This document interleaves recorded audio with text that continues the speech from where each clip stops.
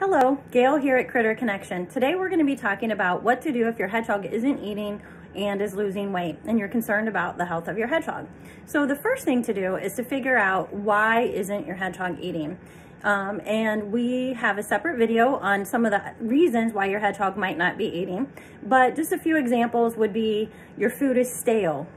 Keep in mind your hedgehog's only eating a small amount a day. So if your food is 4 months old, 5 months old, 6 months old, depending on how it's been stored, has it been stored in the sun? What temperature has it been in?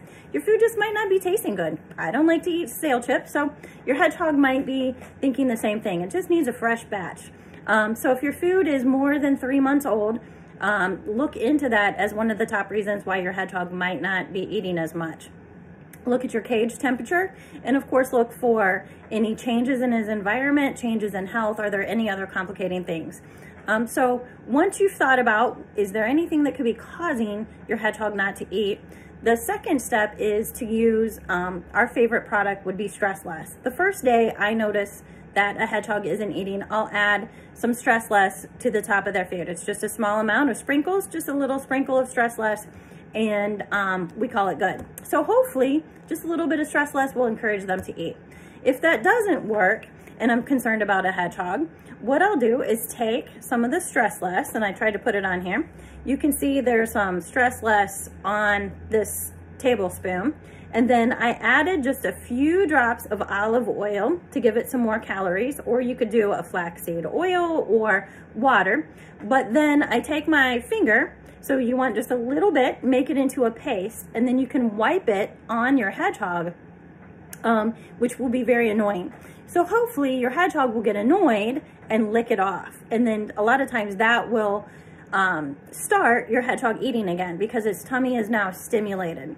So that would be the first step. A little Stress Less on the food, Stress Less and some oil, mix it up and put it on your hedgehog. If that doesn't work, we need to start really paying attention by day 2.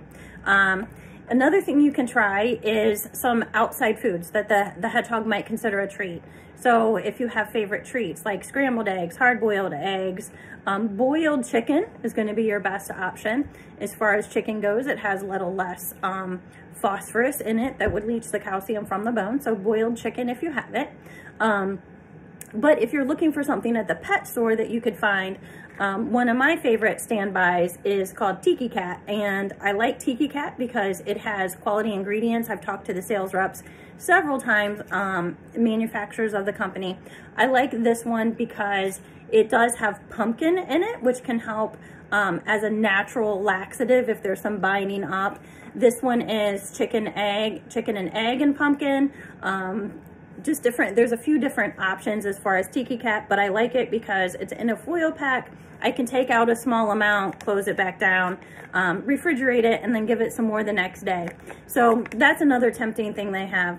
If you don't have Tiki Cat available, you might be able to run up to your local Dollar General or Family Dollar or something like that. Whiskas also has a brand of foil pack cat food that you might try. Whiskas is likely to clean it out, not because of the pumpkin, but because of the fillers. So they might get some little loose stools from that, but the goal of this is to get your hedgehog to eat. Another option would be insects. If your hedgehog does not like freeze-dried, for example, you might try live, something completely new and completely different. Run to the pet store, make sure you don't get your insects from the wild, so get them from the pet store because they won't have parasites, or you don't want from the bait store for fishing bait because those may also have parasites. But get quite a few bugs and put them in a small container, maybe a shoebox size container. Put a couple dozen bugs in there and put your hedgehog in. If your hedgehog doesn't notice the bugs right away, cover the container and make it dark. Make sure it's in a warm spot, but dark. That way your hedgehog can discover the bugs on its own, and hopefully catching the bugs and eating the bugs will be a stimulus that can also jumpstart its diet. Beyond that, there's a couple other things that you can do. Veterinarians often have a product called Hill's Science Diet Prescription A/D, and that's for sick or injured animals. So it's a dog and cat food, but it's called Hill's Science Diet Prescription A/D.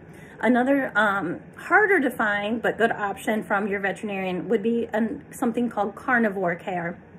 And carnivore care is a powder that you can mix with water and syringe feed or put it in a dish.